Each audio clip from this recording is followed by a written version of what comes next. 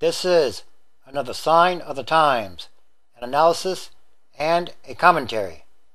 Permafrost warming, scientists say. Scientists are struggling to understand one of the biggest looming mysteries about the future of the Earth. Experts have long known that northern lands were a storehouse of frozen carbon, locked up in the form of leaves, roots, and other organic matter trapped in icy soil, a mix that, when thawed, can produce methane and carbon dioxide, gases that trap heat and warm the planet. But they have been stunned in recent years to realize just how much organic debris is there. A recent estimate suggests that the perennially frozen ground known as permafrost, which underlies nearly a quarter of the northern hemisphere, contains twice as much carbon as the entire atmosphere. Temperatures are warming across much of that region, primarily, scientists believe, because of the rapid human release of greenhouse gases. Permafrost is warming too.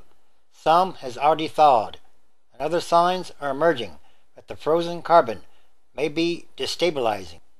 It's like broccoli in your freezer, said Kevin Schaefer, a scientist at the National Snow and Ice Data Center in Boulder, Colorado. As long as the broccoli stays in the freezer, it's going to be okay, but once you take it out of the freezer and put it in the fridge, it will thaw out and eventually decay. If a substantial amount of the carbon should enter the atmosphere, it would intensify the planetary warming. An especially worrisome possibility is that a significant proportion will emerge not as carbon dioxide, the gas that usually forms when organic material breaks down, but as methane, produced when the breakdown occurs in lakes or wetlands. Methane is especially potent at trapping the sun's heat, and the potential for large new methane emissions in the Arctic is one of the biggest wildcards in climate science. Scientists have declared that understanding the problem is a major priority.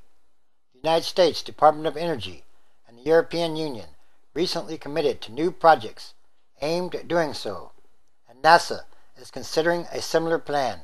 But researchers say the money and people devoted to the issue are still minimal compared with the risk. For now, scientists have many more questions than answers. Preliminary computer analyses made only recently suggest that the Arctic and subarctic regions could eventually become an annual source of carbon equal to 15% or so of today's yearly emissions from human activities. But those calculations were deliberately cautious. A recent survey drew on the expertise of 41 permafrost scientists to offer more informal projections. They estimated that if human fossil fuel burning remained high and the planet warmed sharply, the gases from permafrost could eventually equal 35% of today's annual human emissions. The experts also said that if humanity began getting its own emissions under control soon, the greenhouse gases emerging from permafrost could be kept to a much lower level, perhaps equivalent to 10% of today's human emissions. Even at the low end, these numbers mean that the long-running international negotiations over greenhouse gases are likely to become more difficult, with less room for countries to continue burning large amounts of fossil fuels. In the minds of most experts, the chief worry is not that the carbon and the permafrost will break down quickly. Typical estimates say that it will take more than a century, perhaps several, but that once the decomposition starts, it will be impossible to stop. Even if it's 5 or 10% of today's emissions, it's exceptionally worrying, and 30% is humongous, said a scientist in Australia who runs a global program to monitor greenhouse gases. It will be a chronic source of emissions that will last hundreds of years. A troubling trend has emerged recently. Wildfires are increasing across much of the north, and early research suggests that extensive burning could lead to a more rapid thaw of permafrost.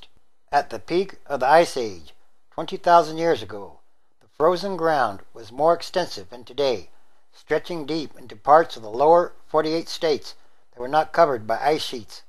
Climate change contrarians like to point to that history, contending that any melting of permafrost and ice sheets today is simply the tail end of the Ice Age, citing permafrost temperatures for northern Alaska, which, though rising rapidly, remain well below freezing.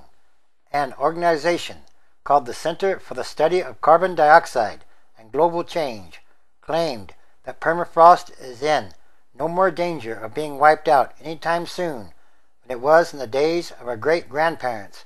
But mainstream scientists, while hoping the breakdown of permafrost will indeed be slow, reject that argument. They say the climate was reasonably stable for the past 10,000 years or so, during the period when human civilization arose. But now, as people burn immense amounts of carbon in the form of fossil fuels, the planet's temperature is rising, and the Arctic is warming twice as fast. That, scientists say, puts the remaining permafrost deposits at risk. For several decades, researchers have been monitoring permafrost temperatures in hundreds of boreholes across the north. The temperatures have occasionally decreased in some regions for periods as long as a decade. But the overall trend has been a relentless rise, with temperatures now increasing fastest in the most northerly areas. Thawing has been most notable at the southern margins. Across huge areas, including much of central Alaska, permafrost is hovering just below the freezing point and is expected to start thawing in earnest as soon as the 2020s. In northern Alaska and northern Siberia, where permafrost is at least 12 degrees Fahrenheit below freezing, experts say it should take longer. Even in a greenhouse-warmed world, it will still get cold and dark in the Arctic in the winter, said the director of the Snow and Ice Data Center in Boulder. Scientists need better inventories of the ancient carbon. The best estimate so far was published in 2009 by a Canadian scientist. It was found that there was about 1.7 trillion tons of carbon in soils of the northern regions, about 88% of it locked in permafrost. That is about 2.5 times the amount of carbon in the atmosphere. A leading French scientist wrote at the time that he was stunned by the estimate, a large upward revision from previous calculations. If, in a warmer world, bacteria decompose organic soil matter faster, releasing carbon dioxide, this will set up a positive feedback loop, speeding up global warming. When organic material comes out of the deep freeze, it is consumed by bacteria. If the material is well aerated, bacteria that breathe oxygen will perform the breakdown, and the carbon will enter the air as carbon dioxide, the primary greenhouse gas. But in areas where oxygen is limited, like the bottom of a lake or wetland, a group of bacteria called Methanogens will break down the organic material, and the carbon will emerge as methane. Scientists are worried about both gases. They believe that most of the carbon will emerge as carbon dioxide, with only a few percent of it being converted to methane.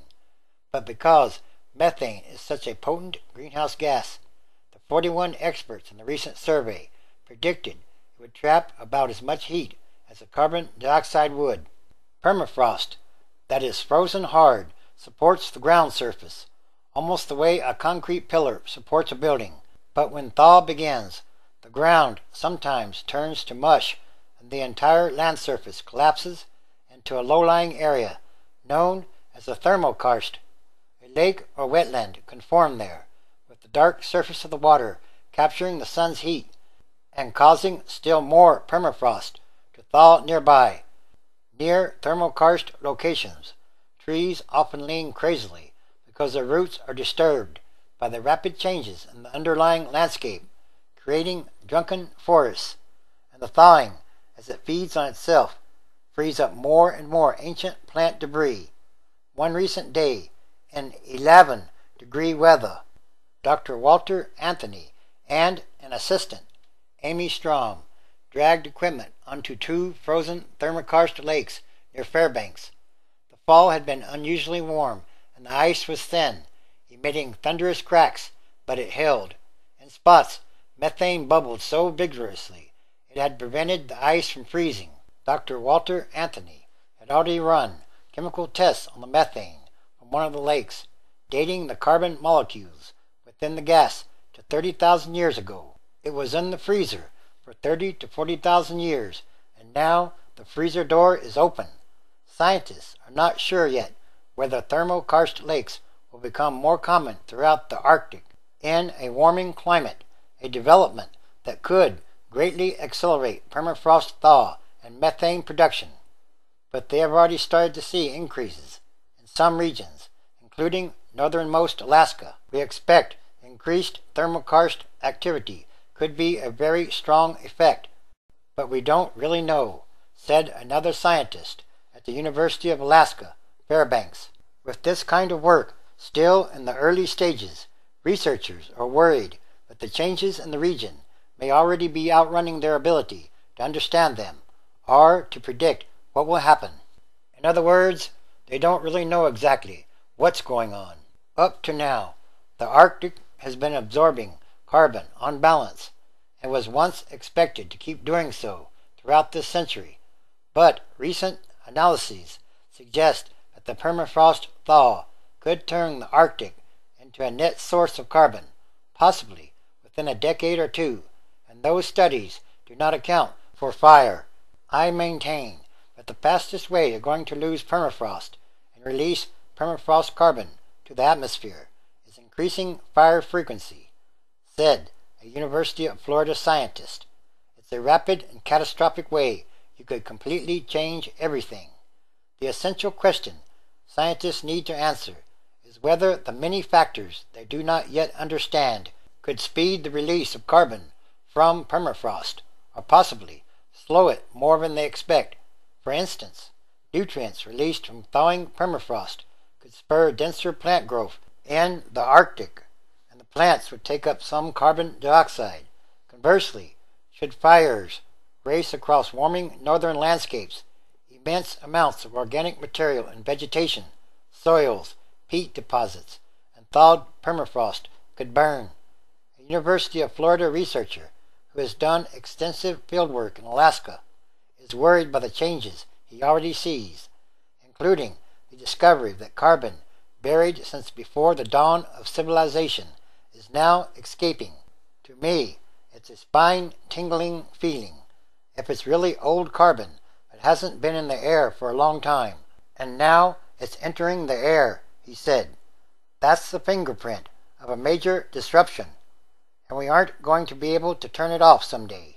So, in other words, the melting of the permafrost could produce even more climate change in the future. This, too, is another sign of the times, the end times, transition days, which is a time of extraordinary happenings, changes, and events.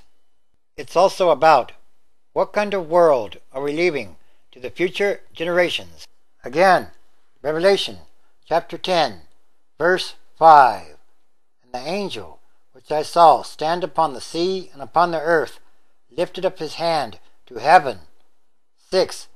And swore by him that lives forever and ever, who created heaven, and the things that therein are, and the earth, and the things that therein are, and the sea, and the things which are therein, that there should be time no longer. 7. But in the days of the voice of the seventh angel, when he shall begin to sound, the mystery of God should be finished, as is declared to his servants the prophets. Yes, the time is now. Everything is connected, and everything is numbered. It's also called fate or destiny. And these are more signs. The tipping points or limits are being reached.